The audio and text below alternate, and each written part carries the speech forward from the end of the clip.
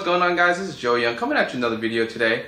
Today, I'm going to give you guys an update on this week's progress. So you can see here, I kind of just moved downstairs to where actually my fish tanks are, and kind of just, I think it's just a better background for you guys to just kind of watch while I'm talking. I haven't done my weekly maintenance yet, so these tanks are a little bit dirty still, like they have algae in both sides here. But it is what it is. Alright, so let's get started. On the previous video, I updated you guys on the fish room and how that was going. Currently, they're both still under cycling phase, but this week I did make some additional progress in the actual system. So starting off with the blue rack, I added the pods in last week. So in this week, I started adding in the plants for the tank. So in one of the tanks, I wanted to keep all of the blade grass, macroalgae in that tank specifically. And I actually ended up moving some of the dry rocks that I had in one of the tanks, the bare bottom tank, and kind of just arranged them on the corner of the edges of the tank because, like I said, the light kind of cuts off at the edge because I only had one LED to kind of light a 4-foot tank.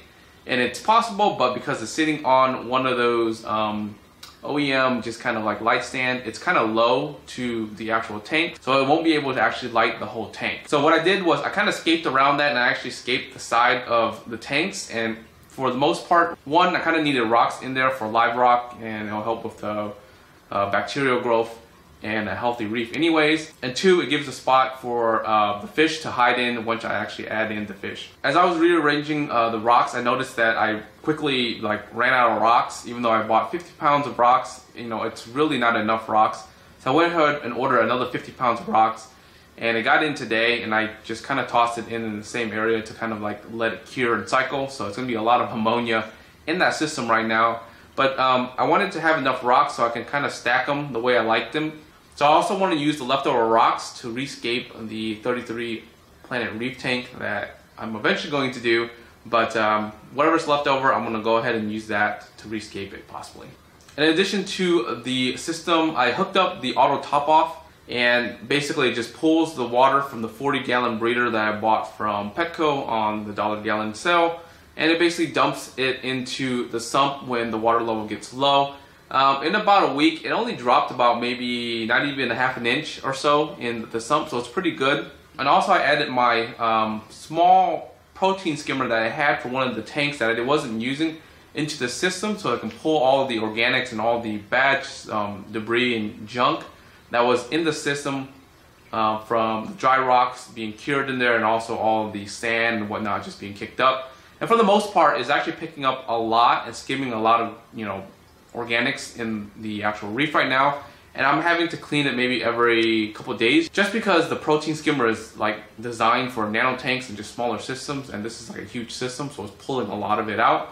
But eventually it's going to kind of settle and actually not pull anything out, and eventually I'm going to pull out the protein skimmer because I'm going to let the macroalgae do the work. Finally, the last addition I did to the blue rack this week was add in some CChem matrix. So I was waiting for some basically mesh to come in so I can just kind of dump the actual pond matrix into that and just kind of drop it into the sump.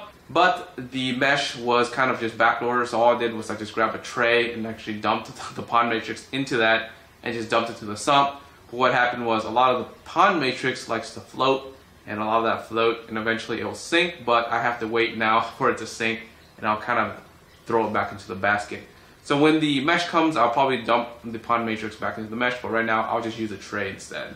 And let's move on to the green rack. So the green rack right now, it's cycling. I haven't really done much. I added pond matrix similar to the blue. So when I first designed the actual racks, I mirrored everything, so everything was kind of really the same setups. And I forgot that the green rack needed a CO2 inlet or some inline method of pumping the CO2 in. Initially, I was going to do a diffuser, but I was like, wait, you know, this is a huge 200-gallon tank. It's going to, you know, be a waste of CO2 if I use a diffuser. It has to be some sort of inline diffuser or some sort of reactor.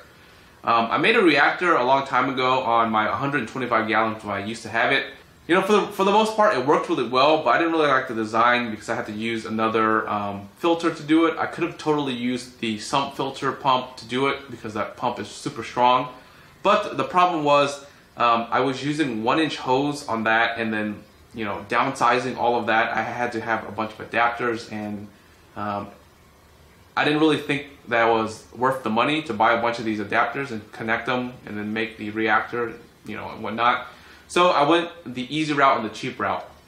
So all I'm going to do is I'm going to pump the CO2 inline into the return of the actual tank, and hopefully that diffuses enough, and you know, the length of it is maybe only a couple feet, and it will dump right into the water, and hopefully that will diffuse it fast enough and good enough, and you know, it'll work. Maybe we'll see.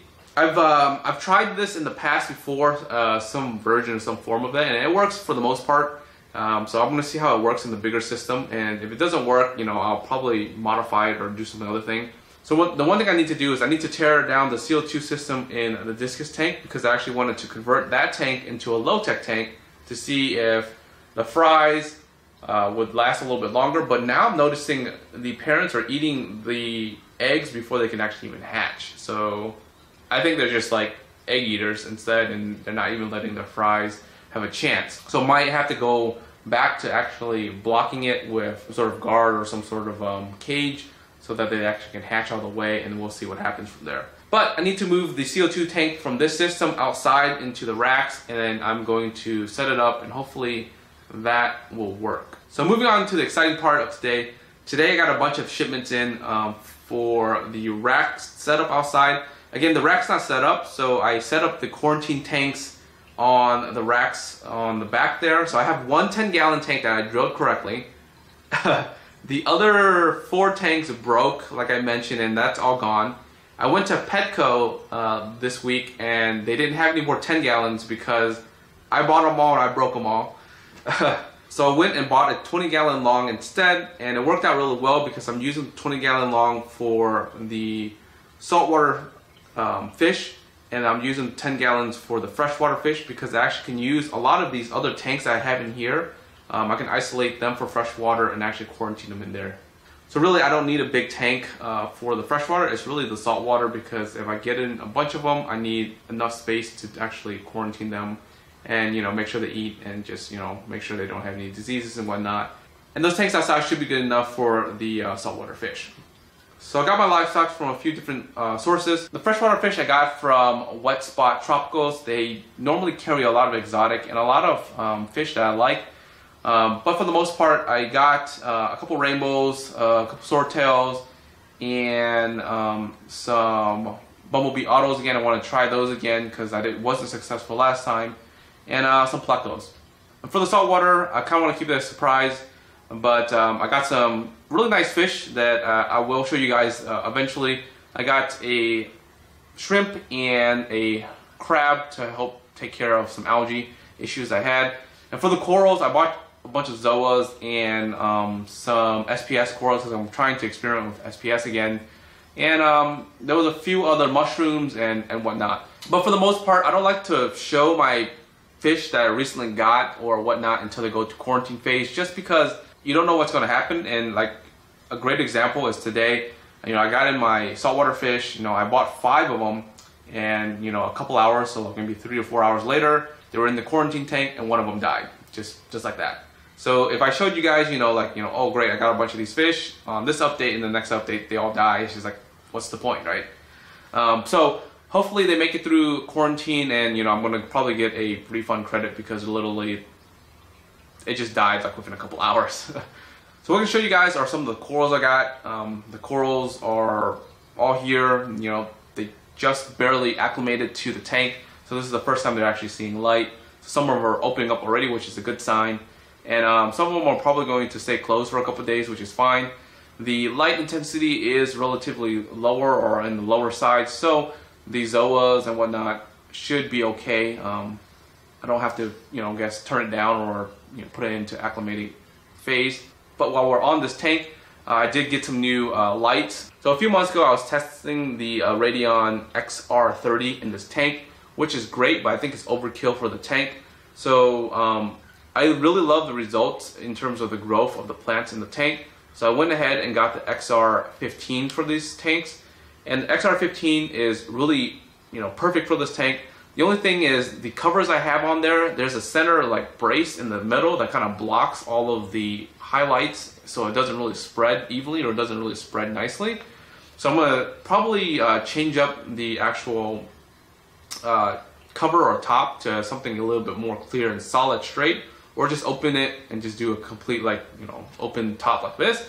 But I'm afraid that the fish can possibly jump out, because, you know, any fish can jump out, and it's just like, if you have it open, you have a potential of having it jumped out. So I could maybe get some sort of like net or something like that and keep it in there, but we'll see what happens. Alright guys, so that's a quick update on this week's progress. You know, the racks outside are actually continuing to cycle, a couple more weeks and they'll be fully cycled. I'm actually doing a completely brand new cycle and not, like, you know, using media from any of these tanks. Because one, I don't want to contaminate it, and two, I don't want to risk it. I just want to kind of do it from, you know, scratch. So it's going to take a little bit longer than normal. So, you know, bear with me on that. The quarantine tank itself, the way I cycled it really fast was I just used medias from these tanks over here and just tossed it in there. The saltwater tank, I just grabbed a couple of live rocks from the 30 gallon and just tossed it in there, and it's instantly cycled that way. But I hope you guys enjoyed this week's update. If you guys have any questions, leave it in the comments below. If you guys aren't subscribed yet, make sure you subscribe and hit the notification bell button if you guys want to see more updates in the near future here. And until next time guys, peace.